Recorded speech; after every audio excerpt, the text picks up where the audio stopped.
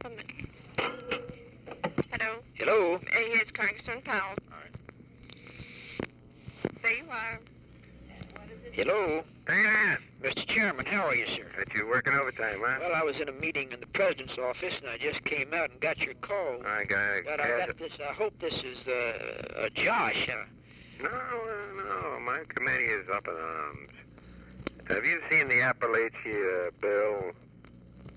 Do you see where they have a clause in there with the Secretary of Commerce?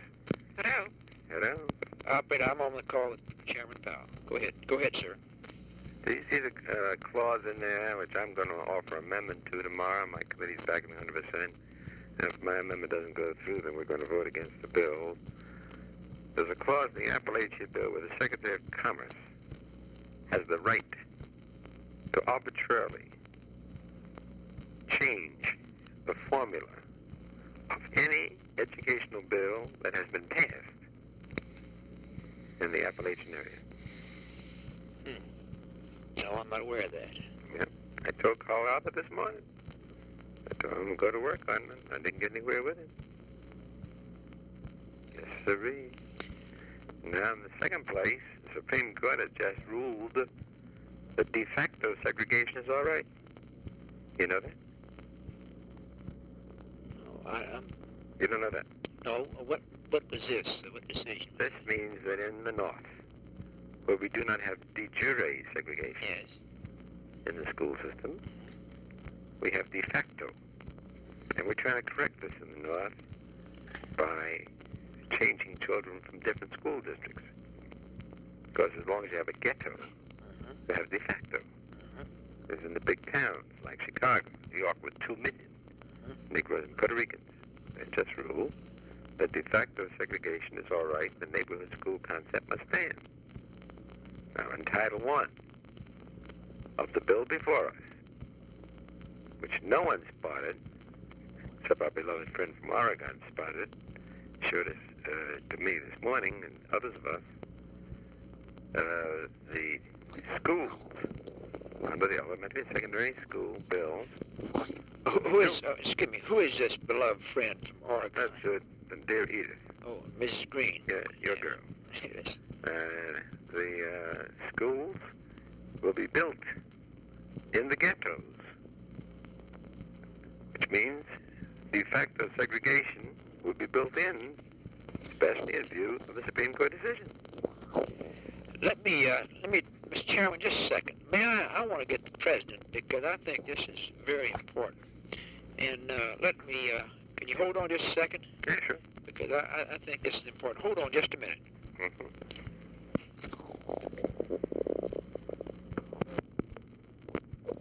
Hello. Yeah? Yes, sir. Congressman Powell, Mr. Valenti's transferring him, wants to put me on. Oh, Hello there. go right ahead. Hello? How's my friend? Fine, Adam. What the hell's been happening in your committee? I thought you told me 2 months ago that you were going to pass a bill for me. That's right. Well, what happened? All hell is broken loose because... Well, what the hell are you blackmailing me on a I'm not $400? Well, the hell you didn't. You on a $400,000 appropriation for you. We couldn't pass $1,200,000,000 for school kids.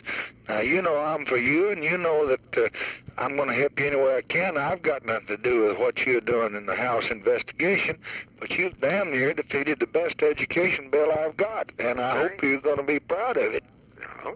Now, do you know in your Appalachia bill that there is... Well, Appalachia ain't got a damn thing to do with you. If you handle your committee and let us handle the other one. Yeah, but there's a clause in there, Mr. President. There's a clause been in there all the time, and if you're gonna let Ayres and Edith Green lead you off the reservation, well then I ran for nothing last year with 15 million votes. If you're gonna tie up this Congress and screw it up, what you've done for 3 weeks by running off till you get 400,000 appropriation. Well, we never can get anywhere, and you defeat this, and you hold it up, and you delay it, and you get us in this kind of shape. Well, we can't pass anything, and that's all right. But I think you'll beat a hell of a bunch of your liberal Democrats. And I'm going to be here. It's not going to bother me. But I just sure thought I had better leadership on that committee than what I've got without even talking. Right. And I'm awfully disappointed in it. Just very disappointed. Now, Mr. President, don't you think I was entitled to the money? No, I don't think you're entitled to a damn thing that you did.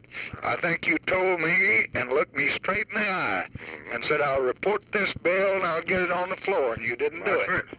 And you did not do it. It's March 1st. I told you. No, you didn't say March. Oh, hell no, you didn't say the March 1st. You told me you were going to do it. And then you ran off for 3 weeks and they couldn't even locate you. I asked the speaker to call you and tell you that this was serious and this is bad. This is the thing we ran on all over the country. And your people are being damn well taken care of in it.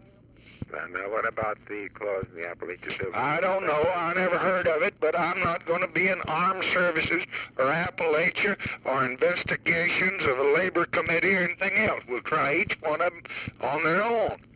There's not anything. Appalachia bill is Kennedy's bill that they prepared. They presented for 11 states down here, and we're trying to do the best we can with it. All right.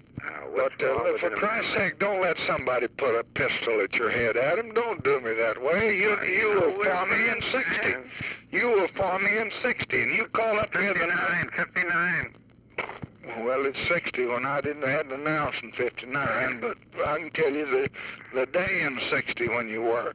But now, if I'm going to be for you, don't you go to doing me this way. You let these goddamn outlaws that start these. Bill Ayres is laughing. He had people in here this afternoon.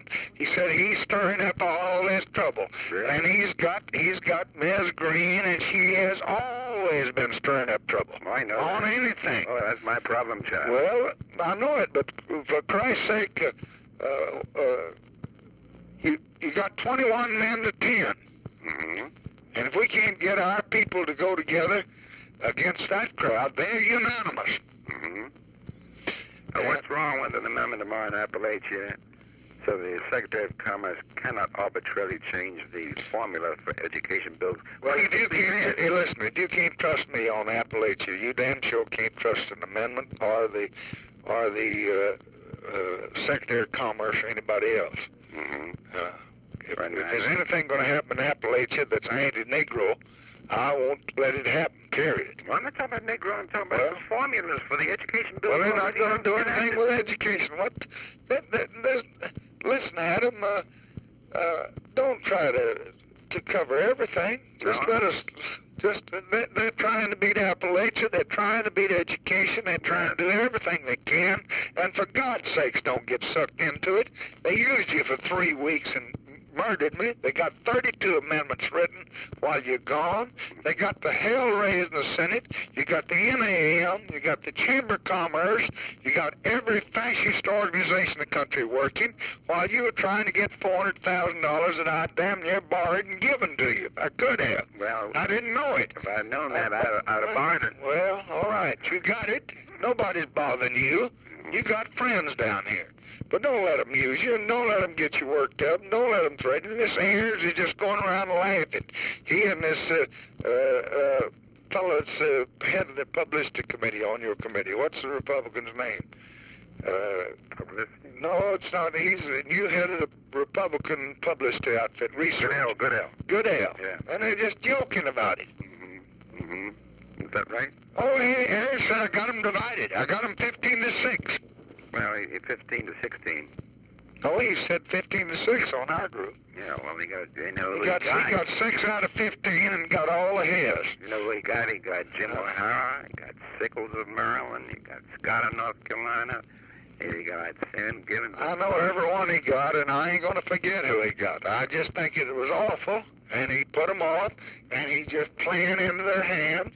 Well, I hope you won't forget, then. I won't forget. Don't you think I'm going to forget? That was the biggest shock I got when those 6 went against me. All right. I'm not forgetting about Edith, and I'm not forgetting about Gibbons. and I'm not forgetting about it, but I want that bill reported out tomorrow morning like the administration wanted, and what you want me to do, I'll try to do. Okay. And you're worried, come I'm in. worried. I'll give it to you at 11 o'clock tomorrow. Thank you, Edith. All right.